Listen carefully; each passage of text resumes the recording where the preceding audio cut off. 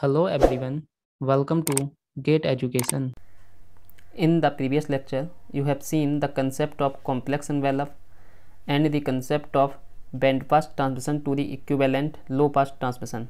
In this lecture, we will discuss how to represent the VSB modulated signal in the time domain. You will see this is done by the concept of band pass transmission to the equivalent low pass transmission which we have seen in the previous lecture. तो चलिए start करते हैं.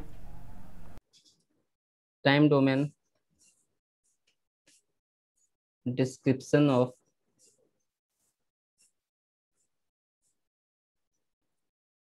VSB modulated signal.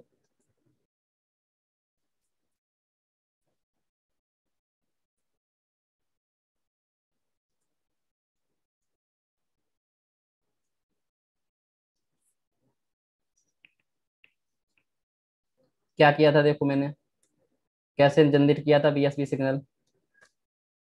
कौन से filter से पास किया था DSP signal को? हमने साइड बैंड शेपिंग फिल्टर से पास किया था. Side band shaping filter.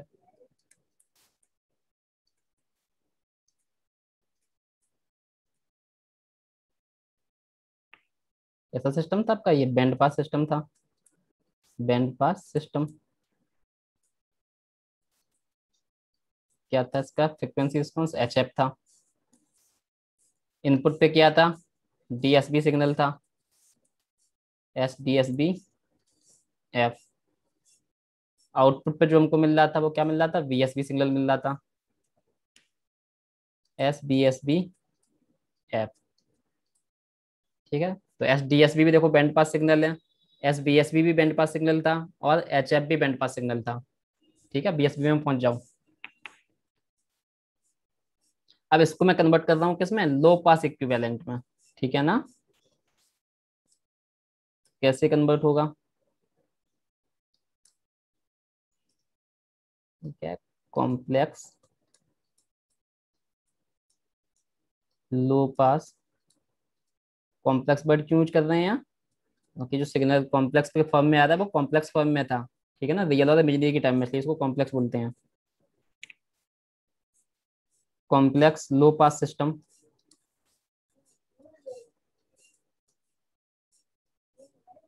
किससे रिप्रेजेंट करेंगे इसको? H टिल्ट ऑफ F से रिप्रेजेंट करेंगे. इधर लो पास इक्विवेलेंट कैसे आएगा? SDSB F टिल्ट, कॉम्प्लेक्स लो पास इक्विवेलेंट. इधर क्या मिल जाएगा? SVSB F tilt. तो ये दोनों क्या है? कॉम्प्लेक्स लो पास इक्विवेलेंट, कॉम्प्लेक्स लो पास इक्विवेलेंट बैंड पास के, इन दोनों के. तो हमने किस में कन्वर्ट कर लिया? ये आपका इक्विवेलेंट लो पास में कन्वर्ट कर लिया है. अब देखो, SDSB टिल्ट, DSB सिग्नल का कॉम्प्लेक्स एनवेलप कितना था? कॉम्प्लेक्स एनवेलप KMT था कि नहीं था? ये कितना हो जाएगा? Fourier transform KMF which is equals to S tilt of DSB F. अब बताओ हमको ये कितना मिल जाएगा? SVSV का कॉम्प्लेक्स इनवेलप क्या है? देखो, इन दोनों का मल्टीप्लिकेशन है, कर दो multiply. SDSB tilt of F into H tilt of F. तो कितना मिल जाएगा यहाँ से आपको? ये वैल्यू पुट कर दे रहा हूँ यहाँ पे. कितनी है इसकी value? KMF into H tilt of F.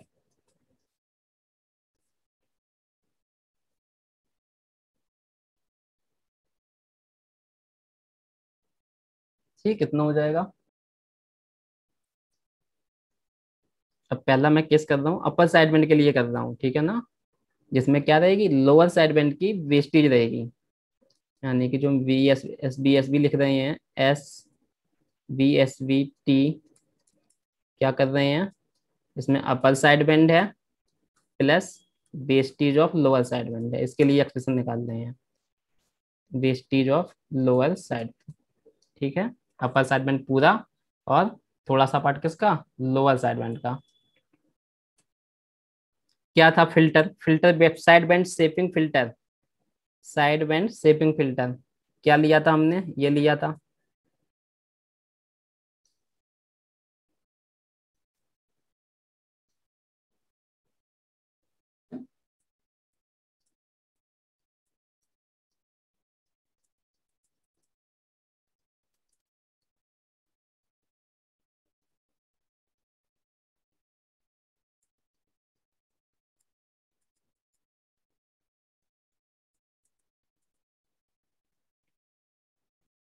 Highest component कितना था, F C plus F M component minus F C minus F M. ये क्या था आपका, H of F, band pass system. यही लिए थे कि नहीं लिए थे। अब इसको में क्या लिखना है, एच टिल्ट ऑफ एफ लिखना है, बेस बैंड इक्विवेलेंट। क्या बताया था? अब ये सिस्टम है, एच एफ क्या है, सिस्टम का रिस्पॉन्स है, ठीक है। तो इसके लिए क्या बताए थे, नेगेटिव साइड को तो जीरो से करना है, पॉजिटिव साइड को एज इट इज रखना है, और फिर उसके बाद शिफ्टिंग करा देनी है। यानी क्या, नेगेटिव तो जीरो हो गया है, खत्म। पॉजिटिव साइड को एज इट इज रखना है, फिर इसकी शिफ्टिंग करा देनी है, कितने से, एफ सी से शिफ्टिंग करा देनी है, किधर, लेफ्ट साइड। तो एच टिल्ट ऑफ देखो क्या मिल जाएगा यहाँ से हमको,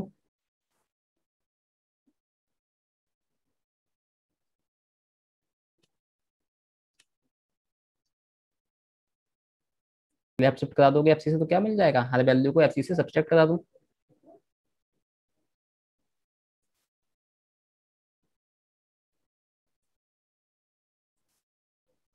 तो ये क्या मिल गया है, ये वैल्यू यहाँ पे बन लिए थे हम, ये कितना रहेगा, वन ही रहेगा, एच टिल्ट ऑफ है। बोलो, एच टिल्ट ऑफ समझ में आ रहा है, बैंड पास सिस्टम का बेस बैंड इक्विवेलेंट, ये बन रहा है इसका फ्रीक्वेंसी रिस्पॉन्स। अब देखो इसको मैं कैसे लिख रहा हूँ।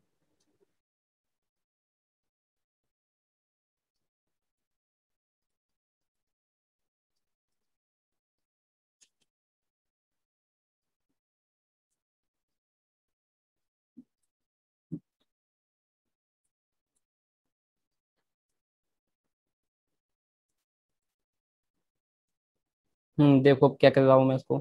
अब ये जो आपका आया है, ठीक है, इसको मैं क्या कर देता हूँ, इस फॉर्म में लिख रहा हूँ।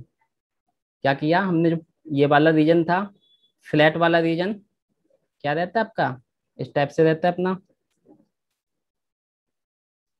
आइडियल केस में बैंड पास फिल्टर को शिफ्ट करते हो तो ऐसा आता है आइडियल केस में, अगर आइडियल केस लेते हैं, यहाँ पे आइडियल तो है नहीं अपना, किस टाइप से है, इस टाइप से है। तो इसको मैं आइडियल केस में प्लस कुछ एडजस्ट कर रहा हूँ जिससे आपको ये वाला मिल जाए, समझ रहे हो। अगर बैंड पास फिल्टर ने आइडियल वाला लिया होता तो आइडियल वाला लेते तो उसका बेस बैंड इक्विवेलेंट ये आता, ठीक है। बट हमारा यहाँ पे आ कैसे रहा है, ये आ रहा है, तो इसको मैंने आइडियल प्लस समथिंग कुछ किया है। तो जब हम इसमें इतना इतना सब्सट्रैक्ट करेंगे ये वाला पार्ट, तो आपको सेम ऐसा प्लॉट मिल जाएगा। तो इसको मैंने ऐसे रिप्लेस किया है, देखो क्या मिल जाएगा। यहाँ पर यहाँ वाला रीजन देखो कैसा है, ऐसा है, देखो क्या है। यहाँ पे रीजन क्या है, देखो यहाँ पे हाइट कितनी है, वन है। क्या चाहिए आपको, एफ बी से पहले कुछ ऐसा चाहिए प्लॉट, तो क्या करना है, कुछ वैल्यू घटाएंगे। तो देखो यहाँ पे क्या, माइनस के, ये वैल्यू इस हिसाब से घट रही है कि नहीं घट रही है, यहाँ पे ज्यादा है तो ज्यादा घट रही है, जीरो पे तो ज्यादा घट के आई। तो जैसे जैसे इधर बढ़ रहे हो एफ बी की साइड, तो वैल्यू में जो वैल्यू कम घटती जा रही है, कम होती जा रही है। तो देखो फाइनली जाके कैसी हो जाएगी, ये हो जाएगी। तो जब इस वाले में से आप ये वाला पार्ट घटा दोगे, तो आपको सेम ये चीज मिल जाएगी, इस टाइप से प्लॉट की नहीं मिल जाएगा। ऐसे ही लेफ्ट साइड आ जाओ, इस साइड, इस साइड देखो ये तो कितना है, जीरो है। इसमें से क्या करना है आपको, ये सब्सट्रैक्ट करना है, ये वैल्यू क्या है, ऑलरेडी नेगेटिव है, सब्सट्रैक्ट करोगे तो ये क्या आ जाएगा, पॉजिटिव में चला जाएगा। तो पॉजिटिव में देखो ऐसा प्लॉट मिल जाएगा कि नहीं मिल जाएगा, ये इसी टाइप से प्लॉट गया है, थोड़ा स्लोप का स्लोप भी है।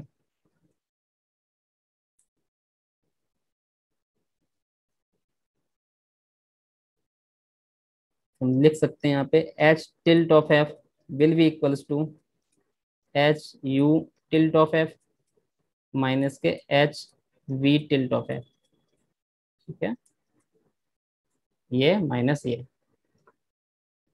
H U tilt of F को मैं क्या लिखा था, one by two, one plus signum of F लिखा है इसको मैंने। जब एफ किस रीजन में है आपका? 0 से FM।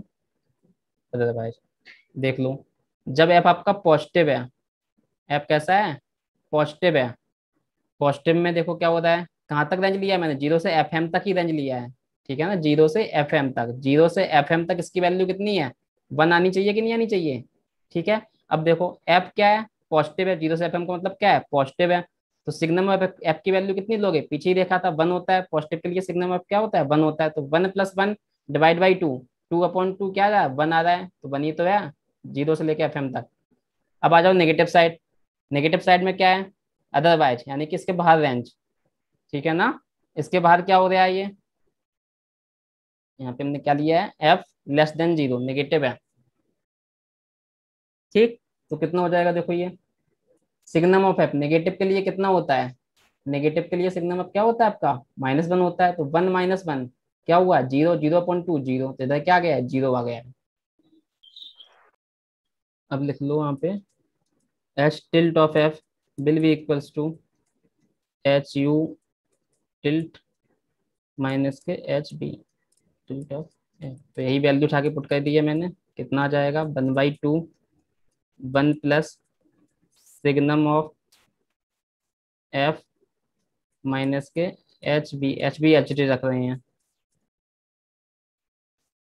एफ कहाँ से कहाँ लाई कर रहा है? माइनस के FB से लेके FM तक। 0, इस रेंज को ऐसे सोचो, -FB से 0 और फिर 0 से FM। सही है, तो देखो आंसर सेम मिलेगा। -FB से 0 जाओगे तो ये वाला तो 0 था, 0 ही मिलेगा। खाली क्या मिल रहा था? ये वाला मिल रहा था कि नहीं मिल रहा था -FB वाले रीजन में? ये वाला तो है कि नहीं है? ये वाला तो प्रेजेंट है यहाँ पे। ये 0 कहाँ है? ये तो है ही -FB वाले रीजन में, है कि नहीं है? यहाँ पे देखो एग्जिस्ट कर रहा है, तो इसलिए हमने पूरा एक साथ लिखा है दोनों को मिला के।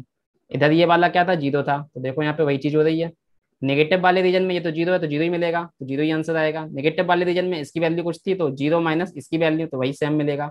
सेम मिल जाएगा कि नहीं मिल जाएगा? क्या मिल जाएगा हमको? ये वाला पोर्शन मिल जाएगा। और फिर जब आप 0 से FM ले रहे हो, तो 0 से FM ये वैल्यू 1 है, माइनस के ये करना है। 1 में से ये घटाओगे किस उसी रीजन में, कहाँ से? 0 से FB तक घटाओगे तो 0 से FB तक ऐसा हो जाएगा। उसके बाद ये वाला तो 0 है, खाली क्या बचेगा? फ्लैट वाला सब पोर्शन बचेगा। तो आपको सेम ये प्लॉट मिल जाएगा इससे कि नहीं मिल जाएगा? अब देखो मैं क्या कर रहा हूँ, H टिल्ट ऑफ एफ, जो ये वाला रीजन है इसको थोड़ा सा सॉल्व कर ले रहा हूँ। क्या कर दे रहा हूँ इसको मैं? 1/2 1 plus signum of F minus के 2H टिल्ट ऑफ एफ। ऐसे लिख सकता हूँ कि नहीं लिख सकता हूँ बताओ?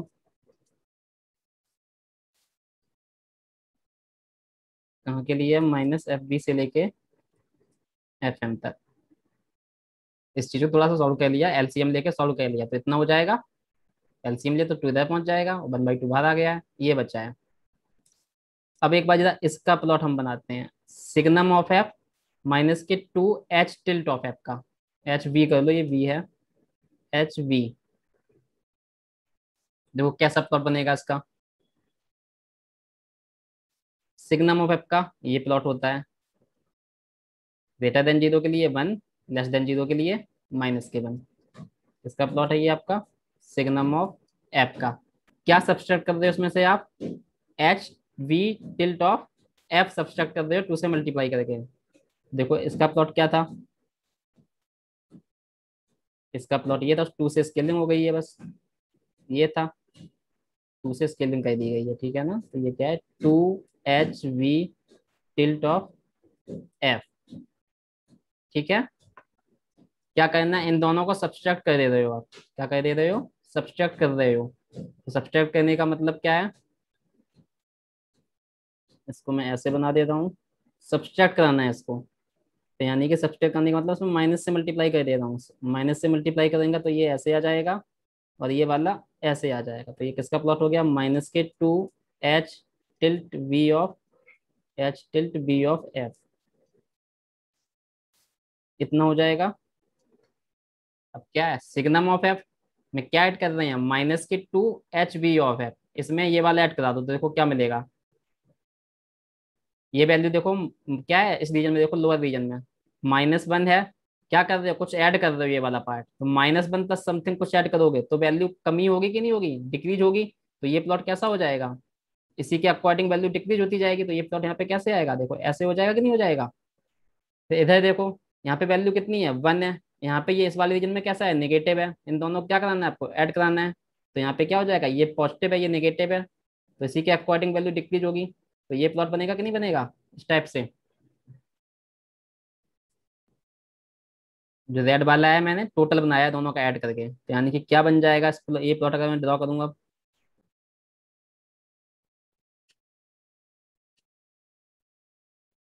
किसका प्लॉट आ गया, ये आपका सिग्नम ऑफ एफ माइनस के 2 HV टिल्ट ऑफ एफ।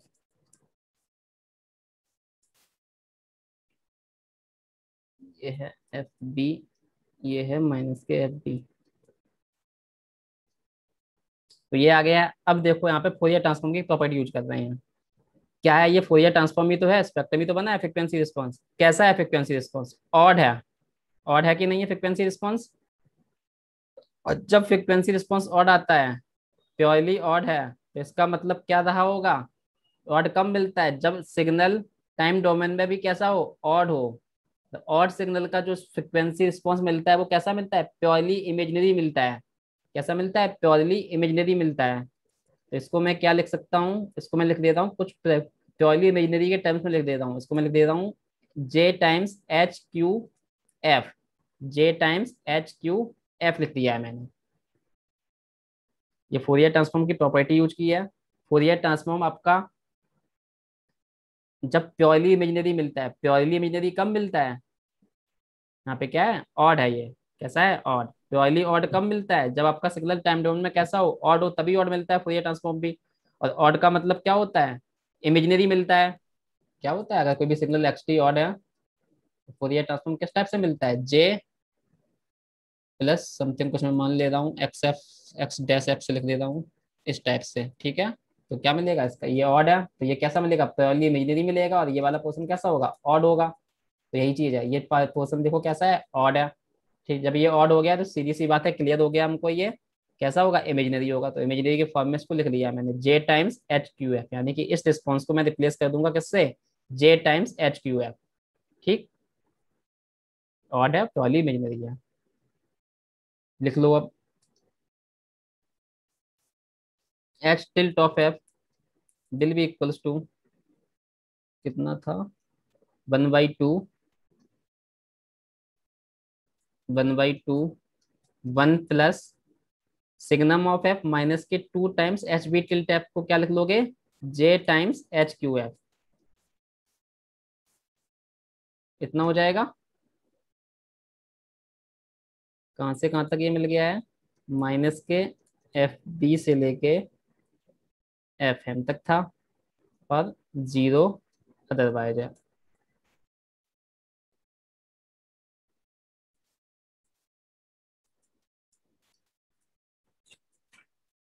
अब इसकी वैल्यू उठा के पुट कर दूं, कहाँ पे, BSB वाले में। क्या हो जाएगा, इक्वेशन नंबर 1 डाल लो वहाँ पे जिससे याद रहे। कहाँ लिखा था मैंने, पीछे जाओ, ये इक्वेशन बिल्कुल स्टार्टिंग में ये वाली इक्वेशन ले लो, इक्वेशन नंबर 1 ले लो इसको। ठीक है, अब देखो from equation 1,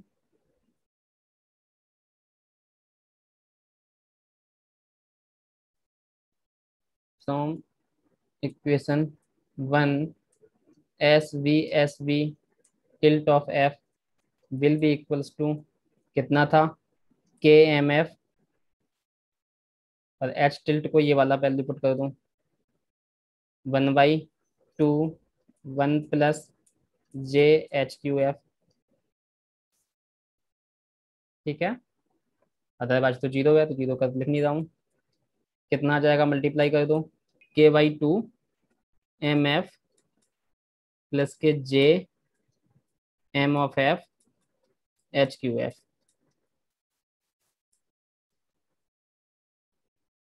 take inverse Fourier transform, तो कितना हो जाएगा, S tilde V S B T equals to क्या मिलेगा, के बाई टू तो कॉन्स्टेंट एडिटर रहेगा। एम एफ का इनवर्स फोरियर ट्रांसफॉर्म क्या हो जाएगा, एम टी हो जाएगा, प्लस के जे M F into H Q F, इसका इनवर्स फोरियर ट्रांसफॉर्म को प्रेजेंट कर दे रहे हैं एम क्यू टी से। ठीक है, एम क्यू टी से। एम क्यू टी है क्या, वेयर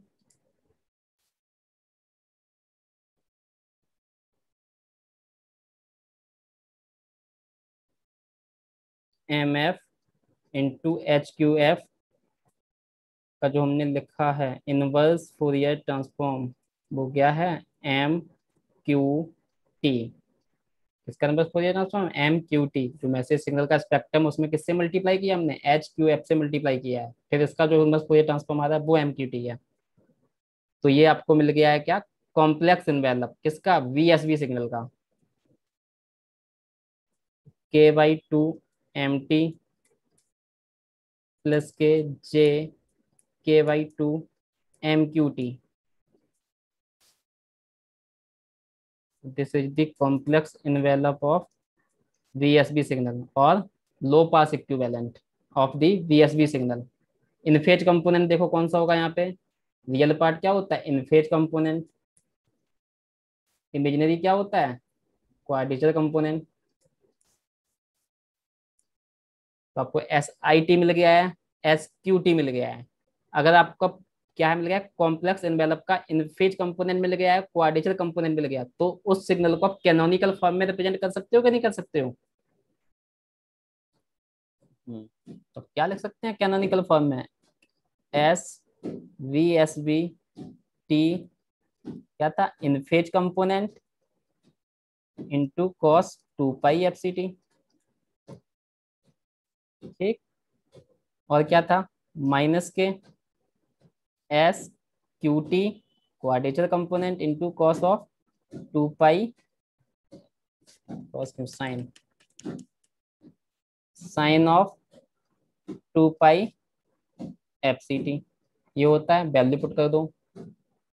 एस आई टी कितना आया है, के एम टी बाई टू, के एम टी बाई टू, ये भी के by two M Q T. तो क्या हो गया यहाँ से हमारा, के M T by two cos of to pi F C T minus के एस क्यू टी कितना है हमारा, के M Q T by two sign of to pi F C T. तो ये हमको मिल गया है SVSV T। तो ये जनरल एक्सप्रेशन हो गया, देखो SSB की तरह ही है। SVSB में क्या था, यहाँ पे एम कैप टी लिखा था, बस यहाँ पे एम कैप टी को हमने किससे रिप्लेस कर दिया है, MQT से। और जो MQT है वो है क्या, MQT का मतलब क्या है, इसका जो फोरियर ट्रांसफॉर्म है वो कितना था, M of F into HQF, ये था।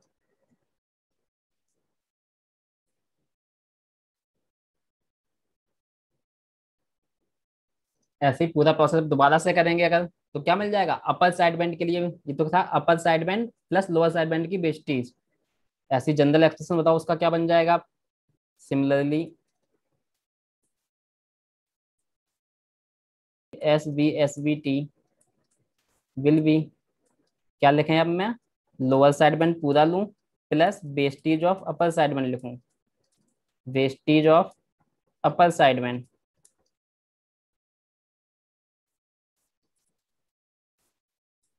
के M T by two cos of to pi F C T plus के M Q T by two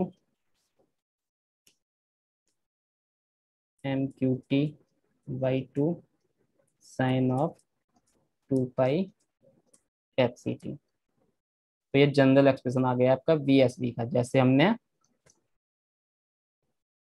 SSB में लिखा था। तो इन फेज कंपोनेंट ये रहा, क्वाड्रेचर कंपोनेंट आपका यहाँ से मिल जाएगा माइनस करके, इन फेज कंपोनेंट इसका ये रहा, क्वाड्रेचर कंपोनेंट सीधा सीधा मिल रहा है के M Q T by two. तो any band pass signal can be represented in the canonical form which is the some of the in phase component और क्वाड्रेचर कंपोनेंट के फॉर्म में है। तो समझ में आया कंसेप्ट पूरा कॉम्प्लेक्स एनवेलप का? यही है, कोई भी बैंड पास सिग्नल वो हमेशा इन फेज कंपोनेंट और क्वाड्रेचर कंपोनेंट के फॉर्म में ही रहेगा। और इनफेज कंपोनेंट क्वाड्रेचर कंपोनेंट आपके कॉम्प्लेक्स इनवेलप से आते हैं। कॉम्प्लेक्स इनवेलप का जो रियल पार्ट होता है वो इनफेज होता है, कॉम्प्लेक्स इनवेलप का जो इमेजिनरी पार्ट होता है वो क्वाड्रेचर कंपोनेंट होता है। नेक्स्ट हेडिंग डालो, phase discrimination. Phase discrimination method for generating VSB signal. VSB signal. अब देखो SSB हम पूरा पढ़ चुके हैं। SSB में फेज डिस्क्रिमिनेशन मेथड वाला पेज खोल लो, SSB का नोट्स निकालो, जहाँ पे मैंने फेज डिस्क्रिमिनेशन वाला मेथड लिखाया, पहुंच जाओ वहाँ पे। दी ओनली लिख लो उसमें, the only difference from SSB phase discrimination method, the only difference from SSB phase discrimination method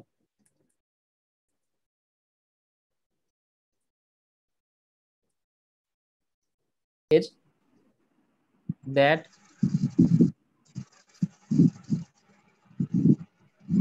M कैप्टी को किससे रिप्लेस कर रहे हैं? MQT से रिप्लेस कर रहे हैं।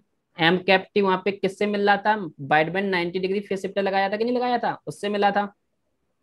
यानी कि क्या है, MF तो आ ही रहा था इनपुट से, किससे पास कराना है? HQF से पास करा देना है। यानी कि हम क्या कर रहे हैं, जो हमारा वहां पे -90 डिग्री फेज शिफ्टर था वाइडबैंड वाला, करियर वाला मत रखना, करियर वाला तो वही रहेगा, करियर तो है ही sin2πfct। ठीक है, बस क्या हो जाएगा आपका wide band 90 degree phase shifter, wide band -90 degree phase shifter is replaced by HQF। यानी कि क्या होगा, इनपुट से MT आपका आ रहा था, बस वहां पे हम किससे पास कराए थे? माइनस के 90 डिग्री फेज शिफ्टर से। यहाँ से हम किससे पास कराएंगे? HQF से। बाकी पूरा सर्किट डायग्राम सेम रहेगा, बस 90 डिग्री फेज शिफ्टर की जगह क्या लिख दोगे? HQF लिख दोगे। तो हमको यहाँ पे क्या मिलेगा? आउटपुट पे MQT मिल जाएगा। इनपुट पे क्या दे रहे थे? MT दे रहे थे, बस इतना सा चेंज है। So this is all about VSB modulation. So now you have studied all four types of amplitude modulation, that is standard amplitude modulation, DSP modulation, SSB modulation and VSB modulation. Now we will write a comparison based summary for all these types of amplitude modulation. Summary.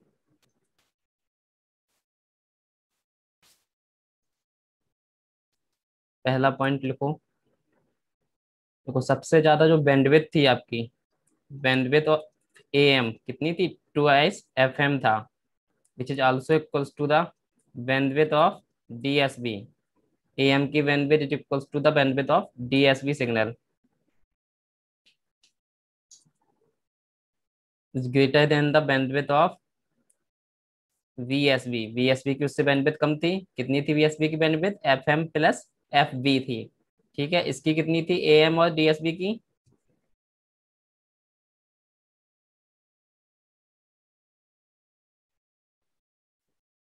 AM और DSB की bandwidth कितनी थी? 2FM। इसकी VSB की bandwidth कितनी थी? FM plus VSB। और SSB की बैंडविड्थ कितनी थी? सबसे कम थी, वो कितनी थी? FM के बराबर।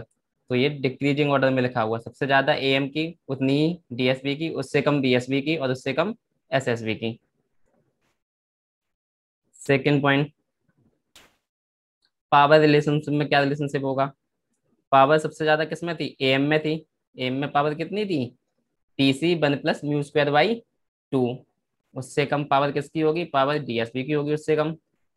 DSB में क्या होता है? सिर्फ PC μ²/y होता है, साइड बैंड की पावर AC में।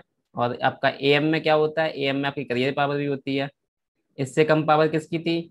VSB की। VSB में पावर क्या थी? एक साइड बैंड पूरा था और दूसरे साइड बैंड का सेक्शनल पार्ट था। ठीक है, तो डीएसबी से कम हो गई है। डीएसबी में क्या है, दोनों पूरे पूरे साइड बेंड थे, यहाँ पे एक साइड बेंड पूरा है और एक साइड बेंड का फ्रैक्शन है, तो ये बीएसबी।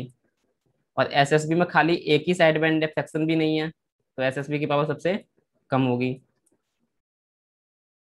तो ये डिक्रीजिंग ऑर्डर है पावर के फॉर्म में।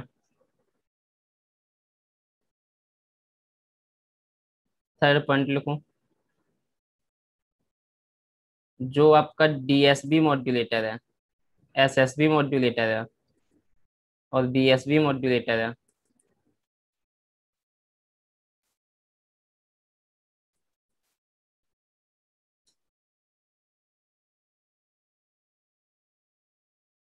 These all are linear modulator. कैसे मॉड्यूलेटर हैं, लीनियर मॉड्यूलेटर हैं।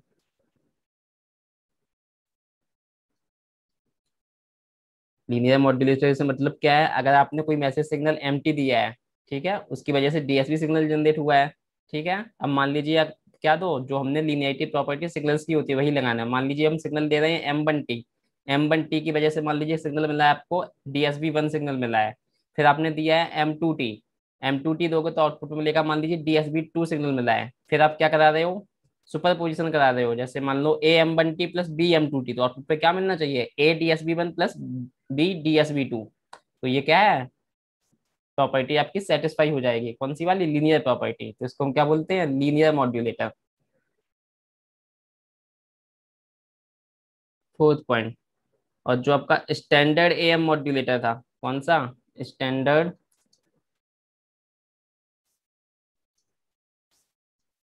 AM modulator,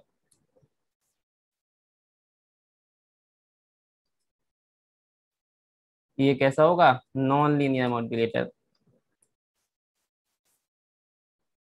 non linear modulator क्यों होगा नॉन लीनियर मॉड्यूलेटर, देखो, मान लीजिए हमने AM मॉड्यूलेटर था, उस पर हमने क्या सिग्नल दिया है, M1T दिया है। M1T देंगे तो आपका AM सिग्नल क्या जनरेट होगा, SAM1T लिख लेता हूँ उसको मैं, कितना आ जाएगा, AC 1 plus KA, message signal क्या है, M1T, तो M1T cos of 2 pi FCT। ठीक, ऐसे कर मान लो दूसरा सिग्नल दे दें। अब यहाँ पे पहले ऐसे ही कर लिया तो स्केलिंग ही कर लूँ। A M1T दें, अगर हम क्या दें, A M1T दें, SAM1 मान ले रहे हैं इसको,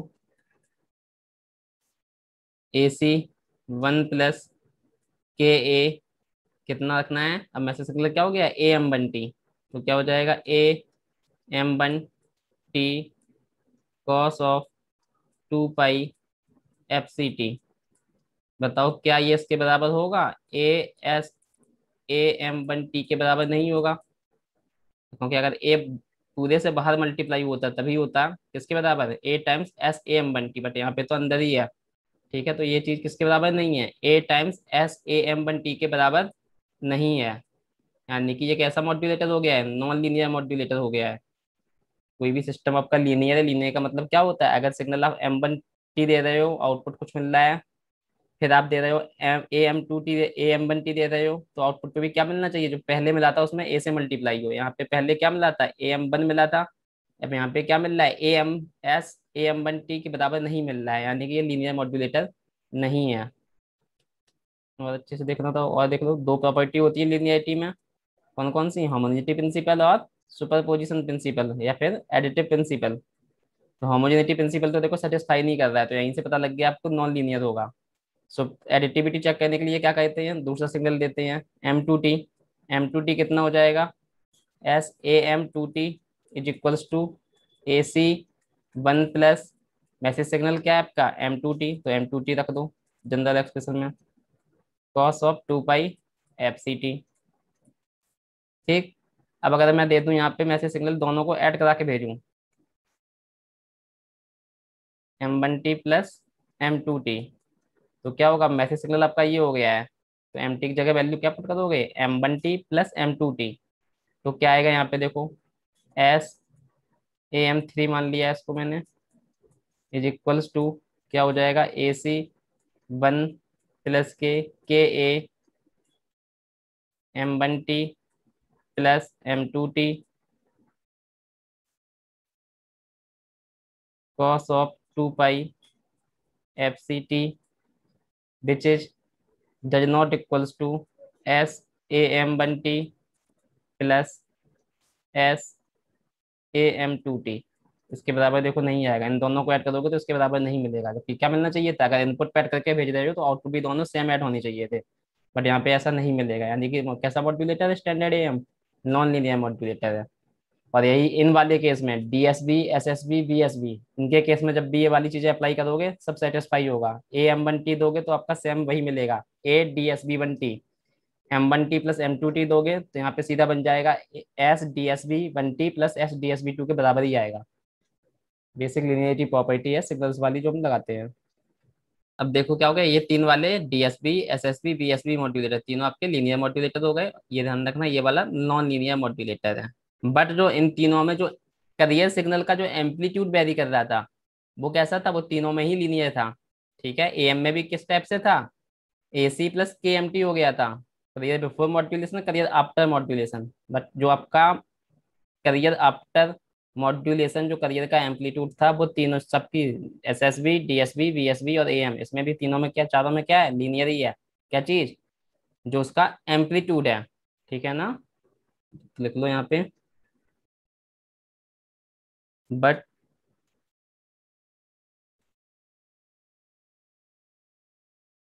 amplitude variation with respect to message signal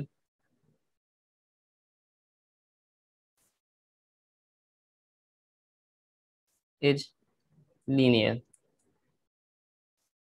ठीक है, तो career before modulation and career after modulation, after modulation के बाद जो मैग्नीट्यूड था करियर, एम्पलीट्यूड था करियर का, वो जनरल इक्वेशन ने स्टार्टिंग में क्या लिखी थी, KMT प्लस C।